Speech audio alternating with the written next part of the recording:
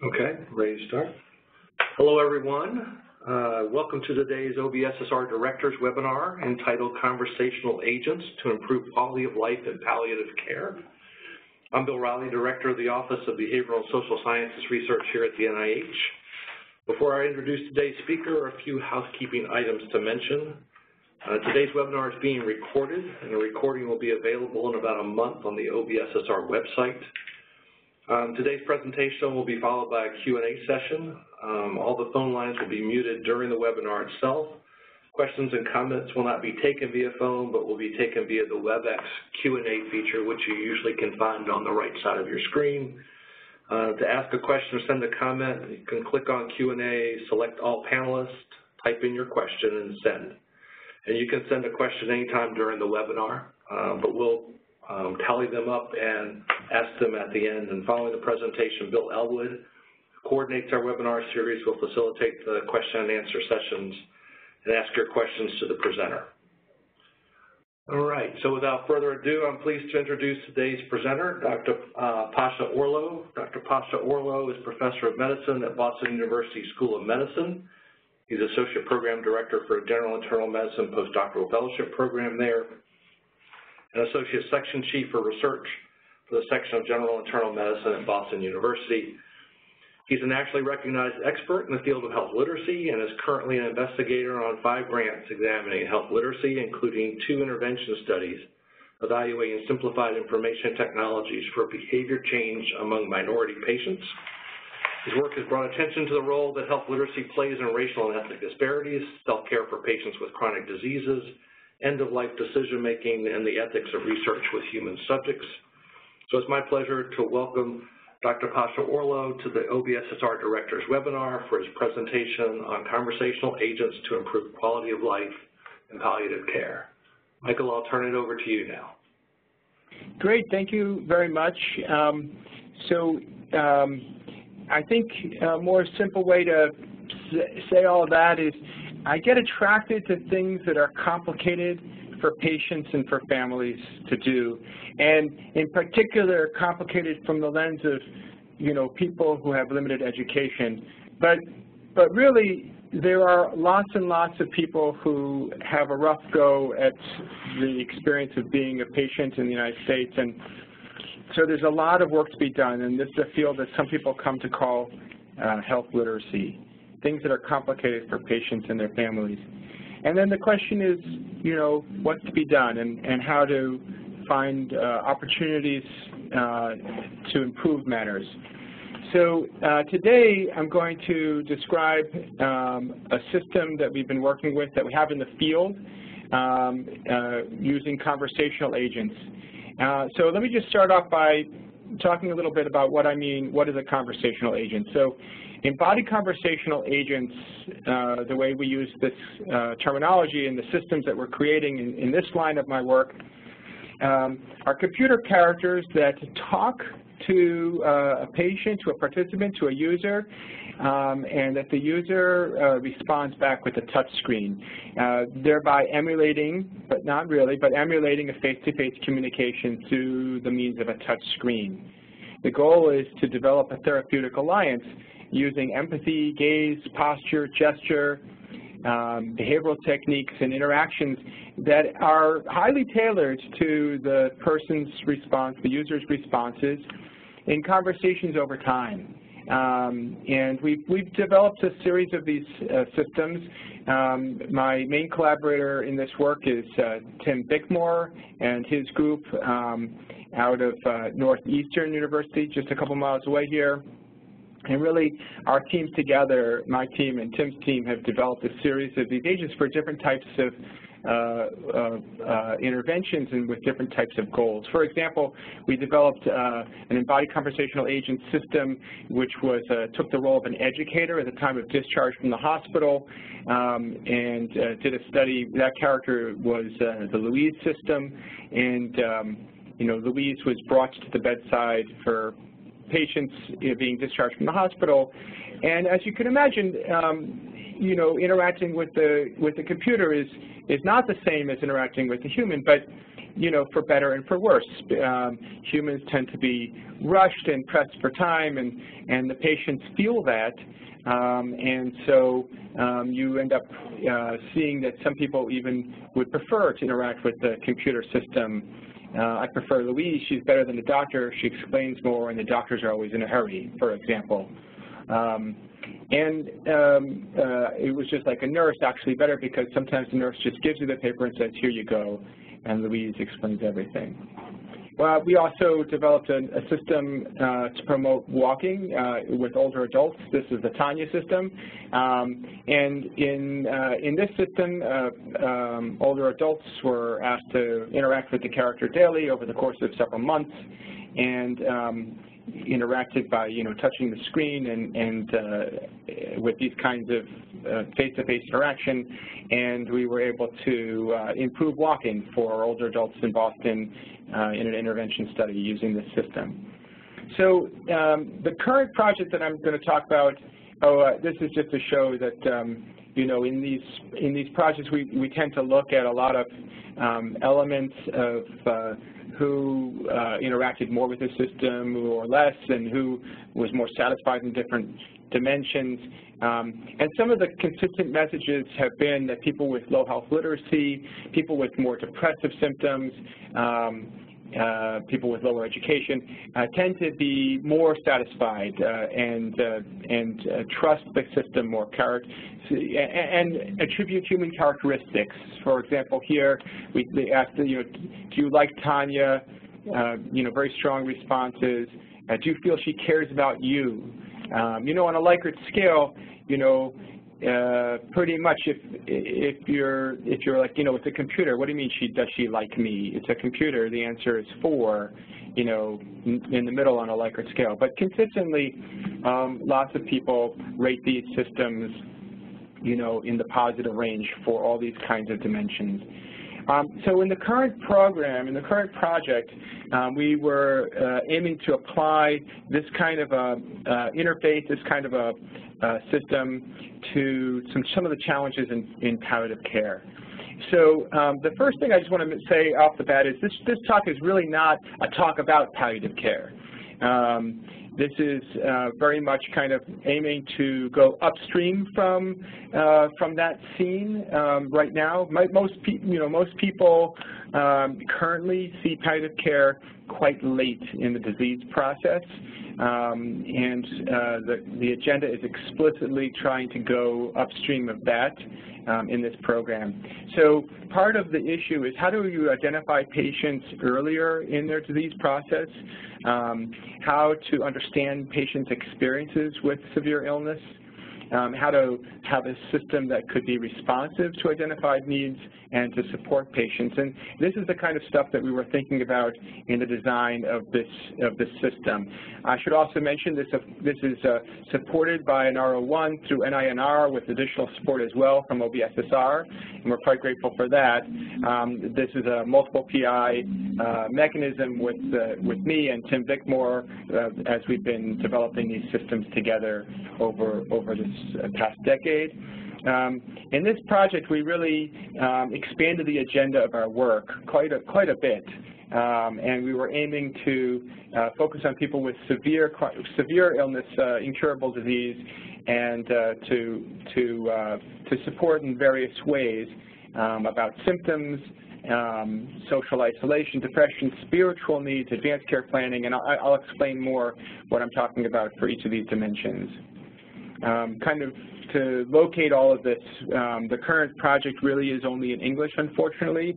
That'd be great to move into other languages down the road. We have systems in Spanish, but this one is not yet in other languages. And we're aiming to engage with people who have serious and incurable medical conditions with an estimated prognosis of less than 12 months. At the same time, they would have to be able to independently consent and to interact with the system. People would not be eligible if they're already engaged in hospice. So you can see we were really trying to move the whole activity farther upstream. That's an explicit goal of the program. our aims, ultimately, we're in the field, we're in the middle of this trial, but ultimately our aims are to see if at 6 months participation, usual care, plus the use of our embodied conversational agent system would improve quality of life. And we have a whole bunch of other outcomes of interest. But really I want to talk to you now for some time about Marie. This is the current system. Marie is our current embodied conversational agent system for this population with the following modules, the following activities that the system can do. And I'm going to go into some more detail as we go. The first module is about symptom monitoring and medication counseling. The second module is about physical activity promotion. The third one is stress reduction. The fourth one is spiritual needs assessment and support. Fifth one is advanced care planning. And then sixth is just storytelling by the agent. I think it also will help people think about this system to have a sense of how data can flow in the system and in our systems generally. So we're trying to make an appealing experience for a participant to interact with the embodied conversational agent. Data from those interactions can come out to a study nurse and to the research team. That is, we have a web interface that the study nurse and the research team can see that data comes out, and the data comes out and is tagged in accordance to different types of alerts and are rated at different levels and types of alerts for action. So the study nurse then can use this information and reach out to the treating team, for example, to send a message to the primary care provider. And there's guidance for what to do, different alerts to act in different ways. Our web interface is currently an independent, standalone activity for the research nurse. So the research nurse then would message in through EPIC, which is our EMR, to, for example, the primary care provider, if that's what's relevant. The study nurse or the team could reach out back to the participant. For example, if there's a technical alert or something seems to be not working, or the participant needs support in some technical way, that maybe the team would just call the participant. And then there's also an opportunity for the participant to directly message the team in the system. So information can flow in various ways, but the main agenda, if you will, is that the participant and the ECA would be interacting, and data could come out to be used by us to activate the care team to pay attention to issues that we're identifying for the participants. So this is Marie, and this is one of the ways that people can start into the system. We develop these characters with members of the target population, and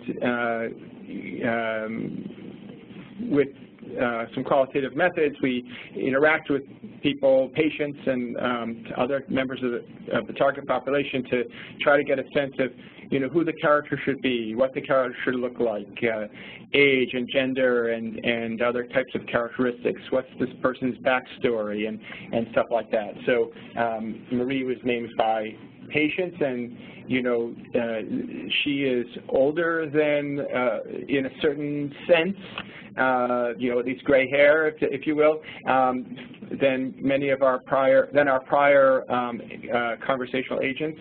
And there are other characteristics about her that if people want to know more, I'm happy to describe. And this is how a participant would use the system. In this project, the system is rendered onto a Surface Pro tablet that we give to intervention subjects to take home. It's got a common armored case to it, but the tablets are set up in a way that's really arranged for ease of use. We have configured a kiosk software that basically allows us to control what's seen, so the participant doesn't have to interact with icons to load up the system or to fire it up or find it somewhere. The character comes on right away and can start interactions. So we've kind of designed the each of the aspects of the use experience for ease of usability, and that's you just need to do those kinds of things to make sure that you create a user interface that actually is going to be easy to use for people who aren't familiar with computers. This is also a 4G system, so data actually does come to our web interface remotely and within seconds. So it's a 4G Surface Pro tablet. So one of our modules is physical activity. We promote, people please ask questions in the chat box if you have any questions along the way. I'm happy to answer any questions or go into more detail if people would like.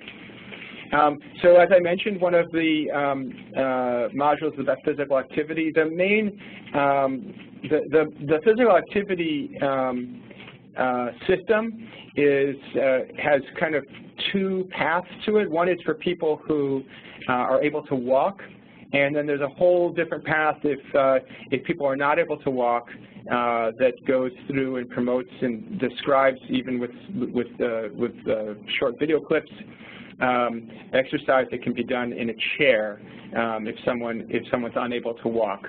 The main approach, the main concept of the physical activity module is to try to engage with people to set a goal, and then over time to check in about if goals are being met. And we have a fair amount of experience in the space of how to do that. In our prior systems, since that around physical activity, we also had pedometers and of different kinds, and that's not the main focus of this project. So this is really physical activity, but it's by self-report, not with pedometers.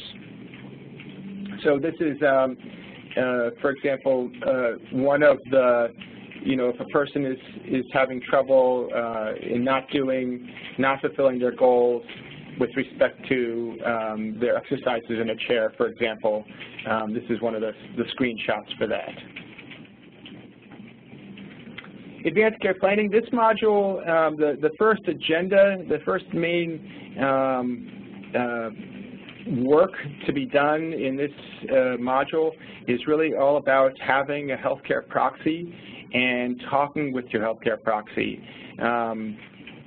That's like the prime agenda of this module. After getting through that, we do try to engage with people about what is CPR and what is a respirator, what is intubation, and we're effectively asking, showing them images and interacting with them, trying to engage with them to see if they would, if they have clear views about their wishes, and if they would talk with their proxy and with their physicians about these things. So we ask, have you talked with your doctors about this, and stuff like that.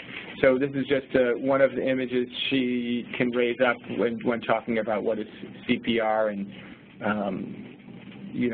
that's the goal of that module. Another module is about stress reduction. Stress reduction has following different approaches within the module. There's a breathing exercise, and then there's 3 different types of meditations that people can choose. And in this part of the system, participants, users can choose to have their own, music. They can play different types of music. They can choose which music they would like during the meditation activity, if they would like. And there's opportunity. We set these up to start off as relatively short, trained meditations and guided meditation, and then over time they can choose to make them longer and to extend them or change the music or whatever they want. We have these 3 other modules, just to mention a few things about them. I don't think I grabbed screenshots on them just now, but symptom monitoring and medication counseling. This is about asking people about their symptoms, and then primarily is to check in. Have you been taking your medicine for this symptom, and then to try to find out what the problem is. The barrier, of course, is quite different if the person says, I'm afraid to take this medicine, or if they say, I've run out of it. So the messaging back to the providers is going to be can be varied by the data that we collect, and there's it's tracking over time. So whatever symptoms they've reported, we can check in on that again. For example, you told me last time that you were having trouble with shortness of breath. Can we talk about that again? Or, at one point you told me that you were having trouble with itching. Is that still a problem for you? Or if the person says, that their pain is a 5, you can say, oh, last time you told me it was 4, has it gotten worse? So you can design these interactions kind of in a fashion to the way a human would interact with someone about it. In fact, we have to, because it's software, it knows exactly the data that it has, and so you actually have to soften it up a bit. If you were as exacting as the information was, people would be weirded out by it, right? I mean, if you said, for example, oh, on July 2nd at 2 p.m., you told me it was a 4. So humans don't have memory like that, and so you have to kind of soften up on what the information that you have, so that it's not freaky. So it can be more human-like, if you will. The spiritual needs assessment, it has kind of 2 whole dimensions. One is kind of about spiritual and religious background, and a whole other dimension is about needs and aspirations. And there's some activities in there also with respect to if the person says, for example, that they want to practice gratitude, or if they want to think about forgiveness, or different types of things that are in there, and it's ultimately there are different pathways. There's in this, but one of the pathways would lead to encouraging people to seek it, to interact with a chaplain or a clergy member if they have a relationship, or if they would like us to have a chaplain or clergy call them to pursue one topic or another that they've identified through the conversation. This was a fantastically fun module to design. We had a fantastic team and did a really very successful lab study as a developmental effort, because this is the first time we've done this type of a topic. We had a great team, people, a very multicultural group of folks, including 10 different religions and cultures, and secular humanists and everybody. It was really fun to create, and I hope that people really find a lot of benefit out of it. And storytelling is really the character telling stories. And what we did here was we adapted effectively an online soap opera. We had to take out some of the scarier sub-themes or subplots, but it does still have some intrigue like a soap opera, and over time feels like a soap opera in the voice of the character. So yeah, here's a screenshot for symptom assessment. Oh, there's another component in the symptoms. If the person goes there, it also has like a quality of life kind of assessment component to it. And this part of the symptom assessment is kind of looking to see if they have symptoms and what they might be following the Hamilton symptom scale. So eventually, if we haven't found your symptom, if it's not on the Hamilton, then there's a place where they can type in a symptom that they want to focus on. Here's a few slides about our consort diagram to date. We're in the field, so I hope people are not looking for outcome study, an outcome study report today, but we've been in the field and enrolling people. We have 63 people enrolled to date. Of the 63 people, half are male and half are female, an average age of 58.8. At Boston Medical Center, we have a relatively young population of sick patients, so it's kind of shocking to me to look and see a number like 58.8 for this sick population, but that's actually what we have. Because we need people to be able to independently consent and to interact with the agent, there's a group of people who are too sick for this kind of a thing. And ultimately, this is the younger side. But I think it's actually quite typical for public hospitals around the country to have relatively young, sick patients.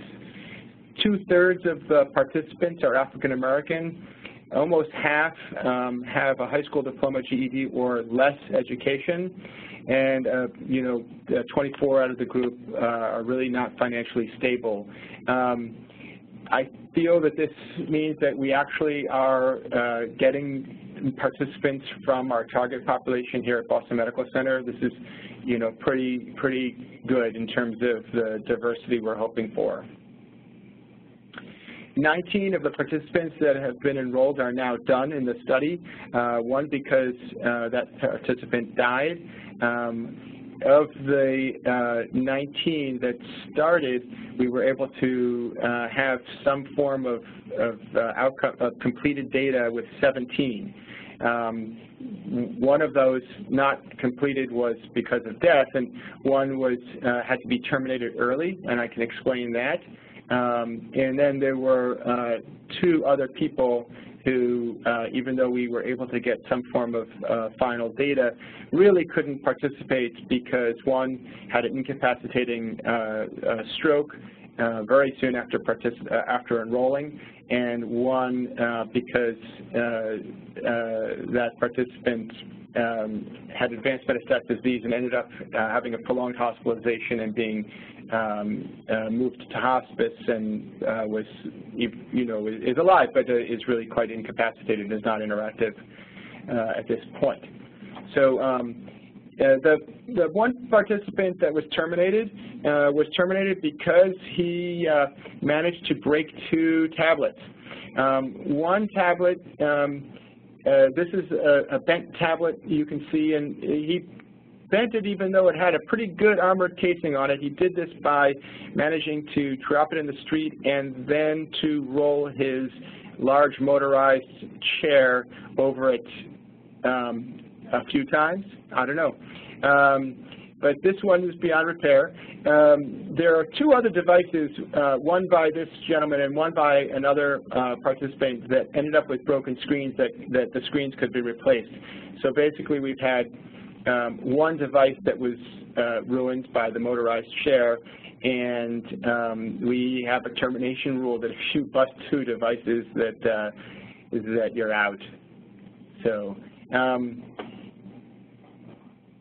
But it's interesting to us in comparison. In the walking study, we didn't have a single device that was lost, stolen, or broken.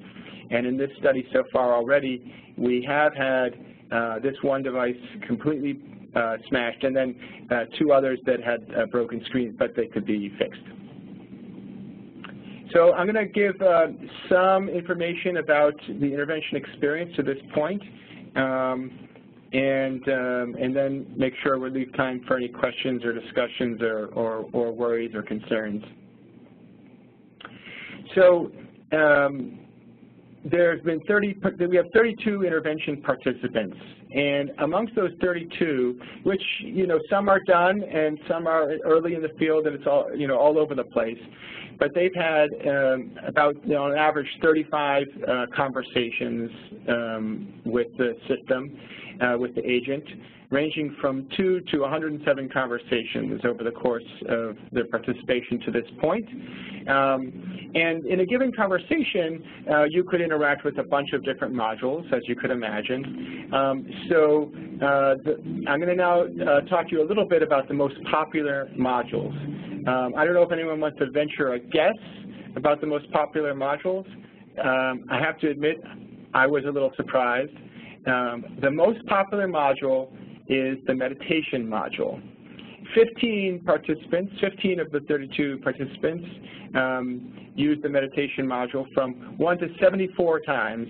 And really, most of the comments that we got in exit interviews asking, what did you like the most, focused on the meditation module. And I'll show you some quotes in a little bit. The second most popular module was actually the storytelling module. 13 of the participants had from 1 to 66 interactions with the storytelling module, and some of them really lasted for quite a long time. You can take that module for a ride and go for a long time. At some level, I think this reflects a fair amount of loneliness and social isolation for our participants. The third most used module is the symptom module. 19 people, but not nearly as frequently as the storytelling or meditation, which is interesting. But in the symptom module for those 19 people so far, there were 61 high-level alerts that were generated. These are severe symptoms and concerning symptoms being raised and reported to the system. And I thought I had more on that, but that's data that then goes to the study nurse, and the study nurse then messages the teams to act on them. So here's some quotes about people's experiences. I enjoyed it when I first turned it on. I was thrown off. She pronounced my name wrong, but that's okay. It's a computer. Got into it and started playing around with it, and it was extremely easy and comforting. It would ask me things and give me the options of how to answer it, which was self-explanatory. Wouldn't be hard for anyone to focus on it and get into it. Or, it's a good thing. I got a lot of help from her, particularly when I was very, very depressed. For example, meditation or talking about my symptoms, and it encourages you to taking care of yourself. So there's a lot. It's a good reason for motivation for taking care, trying to feel better, helping yourself. I felt like something happened in my life in 6 months, that I had something to look forward to. Started with tablet and the phone calls, and I still like that. She was very good, the way she talked with me, her attitude. She had a very good attitude. She explained different things to me. She can understand what I'm saying because of what I'm going through. She responded very quickly. Here are a bunch of quotes about meditation. Meditation really has so far been the league leader. I liked meditation, did it a lot. It helped me to relax and everything, taking my mind from soreness that I have in the joints. Just sit there and relax, saying how to relax and everything. That was the best. Also, the stories seem to pop up for people that they like that. This was a quote that I thought was quite interesting, and it makes me cringe as a doctor because it just highlights the discontinuities and the severe disempowerment and distance that there can be. This is a participant who said, "It was really satisfying because 2 days after he called me, and I was very happy because I felt I have some importance to him. So that made me very happy. He called me at 3:15, so from that time until I slept, I was very happy." So what this is a participant who reported pain, And then 2 days afterwards, the doctor called the participant, and this was the response. You know, that the participant was happy because, you know, that I have some importance to him, that he would call me, and that the participant was then happy for the rest of the day. It's kind of astonishing to me to see a quote like this, because, you know, I'd like the health system to be responsive. I'd like the person to get called back the same day. Here, the participant was happy even getting called a couple of days later, and it's just very interesting to reflect on, you know, how much room there is for improvement. We also got some negative statements. This was an interesting one. I don't have any references for where Marie's information bank comes from, and that's the only way I can tell the validity of the information I'm given. Nothing Marie could have done would have made me trust the information more. It's a machine. Absolutely, it is a machine. You were supposed to do it every day. That was too much. So it was way too much. So this person didn't want to do it that frequently. Did it about once a week. Here's another take, a different way of thinking about this stuff. Thinking about your illness just makes your illness huge. I work on the theory of avoidance. I hurt all the time. If I start focusing on how the bottom of my feet hurt, or how my legs feel like they're going to explode, you know how bad I'll feel in a short amount of time? The more you think about it, it seems like it just increases. So this is a participant who felt that, you know, using the system would remind this participant of how bad his or her symptoms were. Okay, so with that, I've powered through with time for some questions or concerns. I didn't really see any come up on the chat.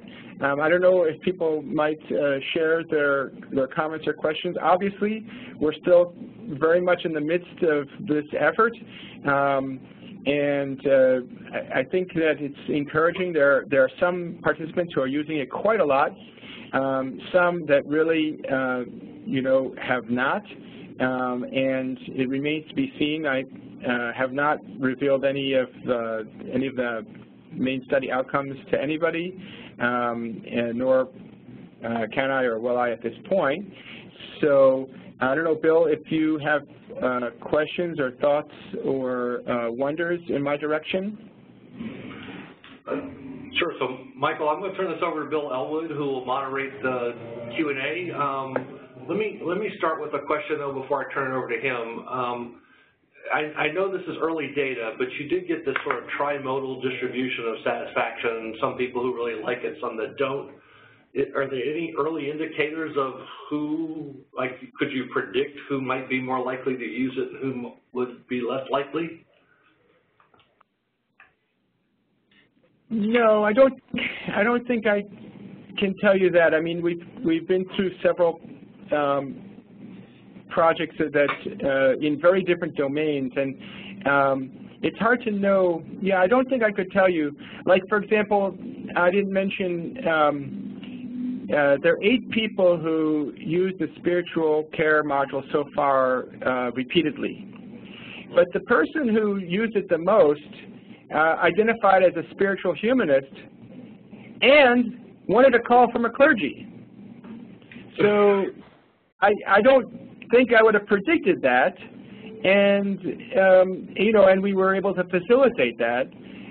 And of course, you know, hospital clergy are trained to be ecumenical and open to any patient. I just don't think I would have predicted it. You know, and there's nothing wrong at all. There's, you know, with identifying as a spiritual humanist and wanting a clergy. It's just hard to predict, you know. You know, maybe it makes sense. Maybe that's a person who is less connected to a religious or spiritual social support mechanism of their own.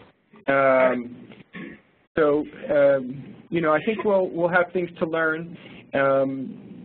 You know, and it's going to be hard to know. For example, in that module, if we encourage people to engage with their faith community, and then we ask them how did that go in a subsequent conversation, we don't have any ground truth. We don't have any data about what actually happened or didn't happen. We can only see if the person's, now satisfied or, what they say back to us.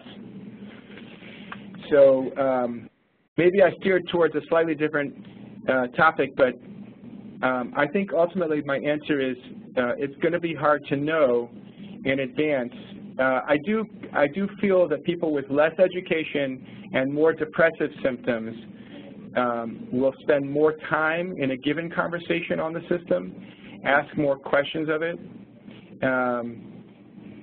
feel more stigmatized in their interactions with humans, and more support by the fact that they don't have the time pressure here in this kind of conversation. Yeah, that's helpful. Good. Let me turn this over to Bill Elwood to moderate Q&A, and he might have questions of his own. I do, Michael. We have quite a number of questions from a group of colleagues that assembled in the room for your presentation. The first one is a follow-up to, well, I guess, what you just said, as well as your motorized destructive patient, and that is the control group. Do they also get tablets, and are any of the exit interview data, are those only from the quasi-intervention group or from the quasi-control group as well? The control group participants do not get tablets. Everybody, the control group and the intervention group both get monthly phone calls for quality of life assessments, and we are also tracking healthcare utilization, and we have a bunch of other assessments at the end interview, baseline and 6 months. So there is something called a SNAP, for example, a spiritual needs assessment, which is done at exit for everybody. So each of not each module. There's no data outcome relating to the storytelling, module, but pretty much each module has some data collection associated with it. Mostly only at the exit interview, although the quality of life, the measure is every month. Okay, super. Do you have any plans to consider a broader reach to families and other caregivers with Marie or any other part of this intervention? Yeah, so I didn't mention it, but their participants are enrolled with an identified family member or friend as they don't have to be the healthcare proxy, but they are, and they're not exactly a research surrogate in to be leaning toward that. But there is this other person that gets enrolled with the patient. I didn't talk anything about that.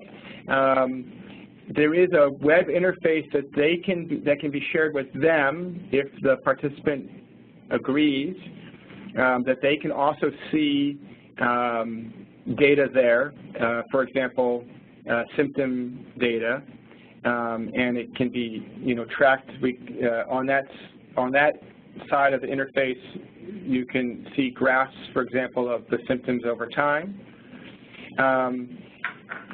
I haven't shared anything about that. My sense is that actually it's not used as much as I would like, as I was hoping. So, but I don't have like an updated report from the family-facing web interface. So right now we don't have a tablet version for them, but we have a way for them to see data about the patient if the patient agrees to share it. Okay, super, thank you. Would you mind reminding us of the composition of your research participants? I didn't put all of the demographics up here. Yeah, perfect. That's going back to that slide for a moment, I think will help this online participant. If I remember correctly, actually one of the questions we have in the room is about, I think about a third of your sample is financially unstable. Yeah. And the question in the room, thank you for bringing back that slide so our online viewer can see that, and I'll field the question while you're on it in the room. Does financially unstable also include the possibility of housing instability as well? So yes, so far to our knowledge, I mean, people don't always respond to social determinants of health screening questions the same way, but we know of 3 participants who are in shelters, including the guy in the motorized chair is actually lives in a homeless shelter. So the financially stable variable here is actually a combination of either housing insecurity, food insecurity, or utilities insecurity. So in the last year, if they didn't have enough food to eat, if they didn't have stable housing, or if their utilities were at risk for shut-off, is this group. So that's actually, yeah, that's what that variable means. Okay, super. That's just great. Thank you. Would you mind, well, we have a general question. What does the storytelling module do? I know you told us that it's based on an online soap opera that Marie, that informs Marie. Is it simply Marie telling those stories? Yes, astonishingly enough, it's just a storytelling opportunity, and it is interesting.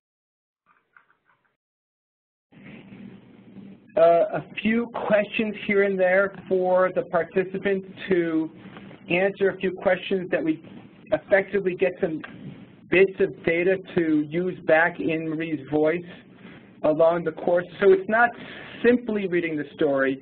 Marie will use the participant's name or a few other features that Marie knows, that the system knows about the participant, but mostly it's just a storytelling function. Okay. And I should say that, interspersed with these interactions, there is also social chat that does happen. I don't think of that as a whole separate module, but there is some social chat that holds these interactions together, and also there are also places where we seek, where we have empathic turns.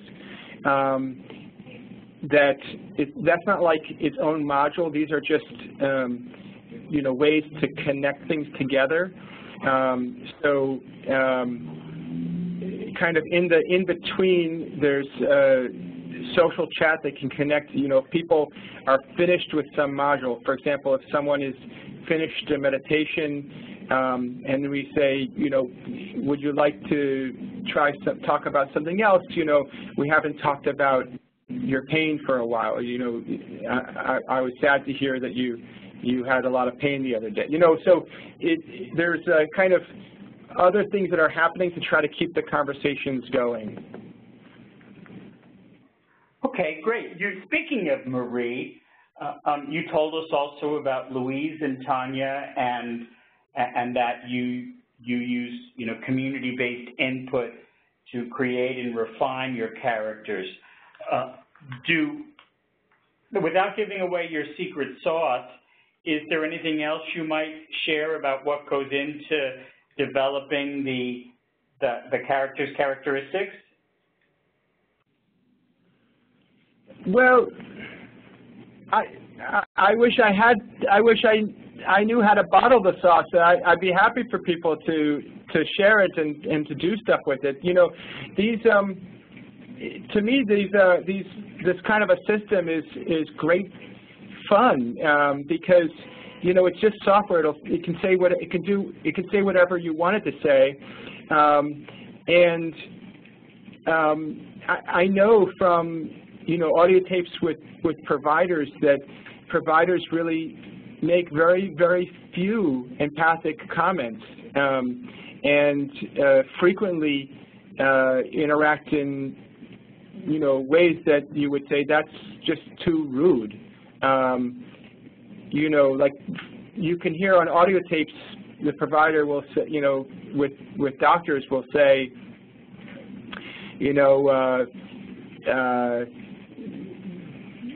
how old? Any medical problems in your family? Is your mother alive? How old is she? And the patient will say, oh, she died, and the doctor will just say, oh, what she died from?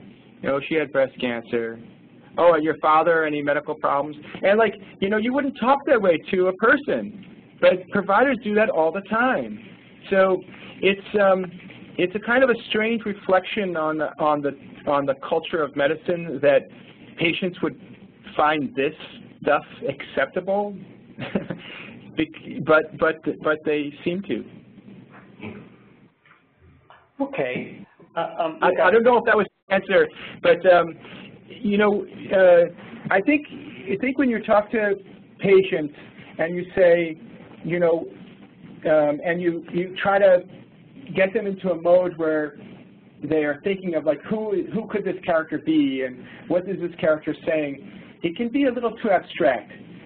So one thing that we do is we come to the room with about 20 different images and then ask some. Too abstract, people won't understand, especially people with low literacy. Contemplating counterfactuals can be very, very challenging and not productive type of an interaction. So if you put 20 images in front of people and you say, which one of these do you think could be trustworthy?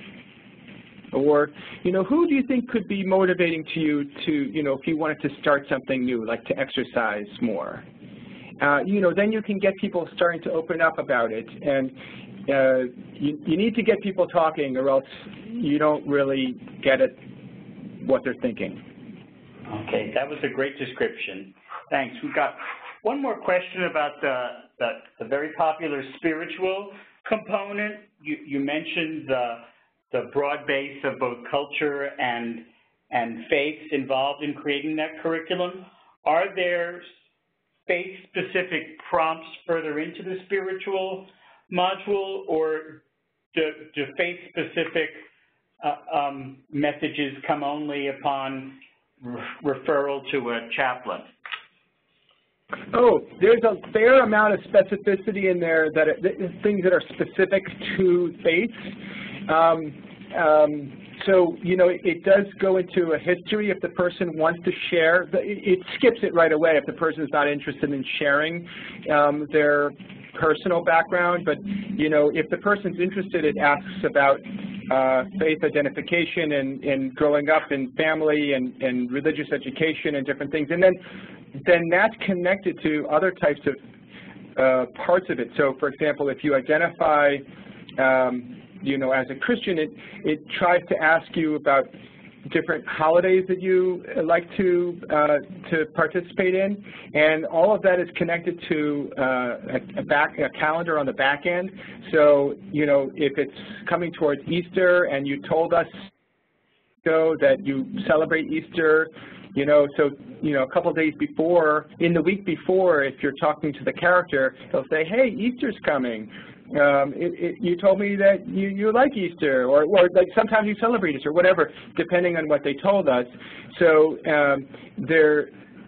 when we have opportunities to identify concepts or data bits about a person and their practices, we look for ways to bring that back to use that when we can. So that kind of identification of religious activities and holidays and prayer practices has a different version of it for a whole bunch of different faith traditions. So we actually have had a Muslim participant who used this module multiple times and took that whole different path through, connected to Muslim holidays, and during the course of their participation was adherent to Ramadan, and the character is able to reflect with the participant about that. Oh, super. One more late-breaking question. Does the medication module, does Marie remind participants to take their medication, or is it more about suggesting participants how to take medicines when they ask Marie? Okay, so this system is not an adherence program. It really is not. It's not set up with that agenda. We have other activities in that space and proposals in that space. When this system is really oriented towards patient symptoms. So if the patient says that they have a symptom, and the most common symptom reported is pain, then we're going to try to engage with them and ask them about their medication taking related to that symptom, and then some problem solving related to that. The pathway, the clinical pathway, is just very different if the person rates their pain very high, and they're taking all the medicine they've been given. That's a different story than if they say, I've run out of medicines, or I don't want to take those medicines, I'm afraid of addiction, or so all these things we're trying to capture that and basically to encourage people. We've had little old ladies basically who are afraid to take their Tylenol because they see all this news about addiction, even though they're dying of cancer. And so the system basically is encouraging them to take their Tylenol and to continue to see if it's helping, and then to send messages back to their provider and say, this person's in pain, is afraid to take their medicine, or whatever the situation is. Got you. That was a great explanation. Bill? Great. Well, Bill, thank you for moderating the Q&A. And Michael, thank you for that presentation on embodied conversational agents to improve quality of life. Thanks very much. I also want to thank all of you who joined online today. If you have colleagues who are unable to join, remind them that there's a recording of today's webinar that will be available in about a month. Next month, their OBSSR Directors webinar will host Dr. Russell Podrak at Stanford University, who will present on data-driven ontologies for mental function. The next webinar will be Monday, August the 20th at 1 p.m. This concludes today's webinar. Have a great day. Thank you all. Thank you all. Bye-bye. Thank you, Michael. Bye.